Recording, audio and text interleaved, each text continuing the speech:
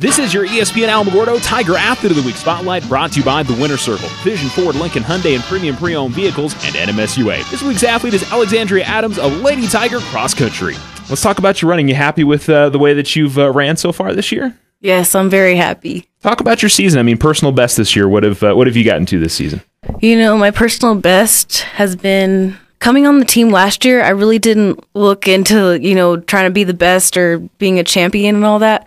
But I actually started to get really good, and this year I actually came in first place for 2 meets, which I didn't think was ever going to happen, and I was really surprised about that. Like, my time went down because I think last year I had like 23s, and this year I have 20s, and it's like, what? Like, I'm doing so good. What do you attribute that to? What finishing in first and competing in these meets this year? I think it's been my motivation, encouragement and stuff like that. Team this year has run very well. You finished first in a couple meets, and the team has won a couple and finished second in a few. Talk about the progression of the team this year. The team, we've been having like a lot of hard workouts. Our Coach Giggler, he has really been working us really hard. And we also have an assistant coach, and his name is Dylan, and he really, really pushes us hard. He actually runs with us sometimes, and he's hard to keep up with, but we really try our best to keep up with him. Track and fields coming up in the spring. Tell us what events you expect to run in this year. The events that I expect to run in is going to be the 100 and 300 meter hurdles, the 200 meter dash, possibly the 4x4, and possibly like the 4x2 and the medley and stuff like that. College plans. So is it cross country or track and field that you're interested in running in college? Both. Both? Okay. Yeah. Got 2 meets left. District coming up in a couple weeks. What goal are you shooting for at the district meet? I'm just hoping that our team can come in first and I can get the time that I've been trying to get. So, yeah. Well, we certainly wish you and the rest of the team the best of luck this year. Congratulations on being Athlete of the Week. Thank you for having me.